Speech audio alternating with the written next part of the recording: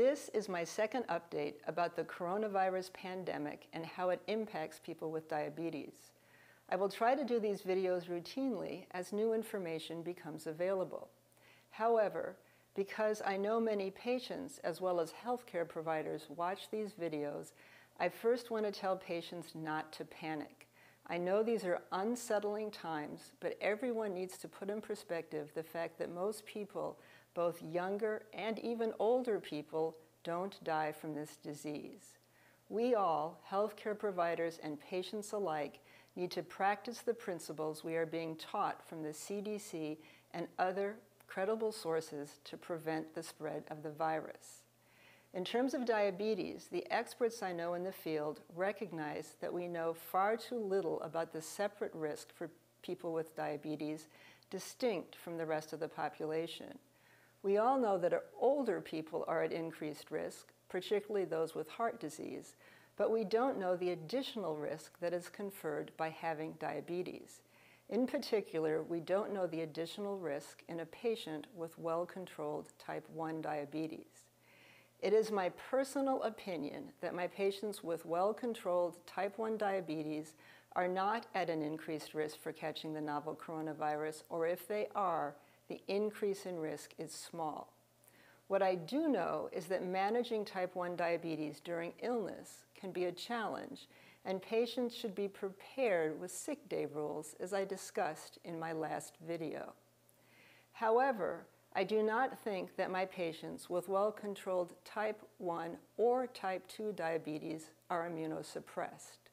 I think cardiovascular disease and other complications may increase risk, but I tell my patients to simply follow all the recommendations that are provided for everyone else.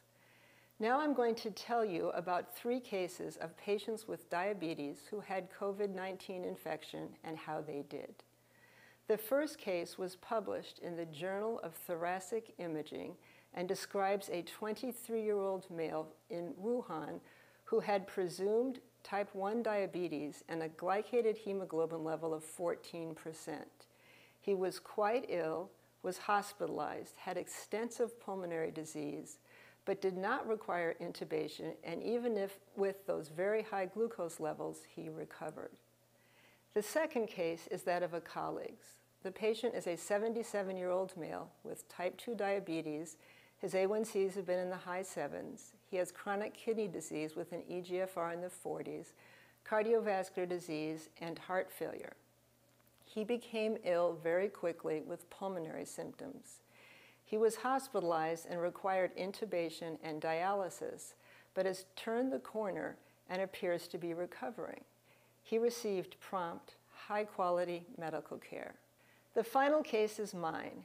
It is of a 63-year-old male with well-controlled type 2 diabetes on semaglutide, empagliflozin, metformin, a statin, and an ARB. He had a stent in his LAD in the past, but no recent cardiac issues. When he developed symptoms of fever, cough, shortness of breath, and fatigue, he was tested and came back positive for the novel coronavirus. I stopped his empagliflozin since he is fairly lean, and I wanted to avoid any concerns about dehydration and DKA. He was hospitalized, but although he felt exhausted and slightly nauseated, his pulmonary symptoms did not worsen. His blood glucose levels were tested 4 times daily while in the hospital, and interestingly, he did not have any elevations in his glucose levels. In part, this was because he was eating less, but I was still surprised to see no obvious insulin resistance due to his fever and illness. He has subsequently been discharged and is doing well, although I am holding his semaglutide for now until he is eating more normally. Therefore, so far I am seeing what we expect, that most patients, even those at high risk, can be treated if treatment is available and the disease is recognized early. However, we know that we will lose some people to this virus no matter what we do, which is why people need to avoid exposure. On another note, physicians and patients should recognize that not every bit of published information should change what we do. There has been some data that ACE inhibitors and ARBs may make people more vulnerable to novel coronavirus infection, which has patients concerned. In speaking to experts, this is not definitively clinically documented, and in all likelihood, these agents provide more benefit than harm.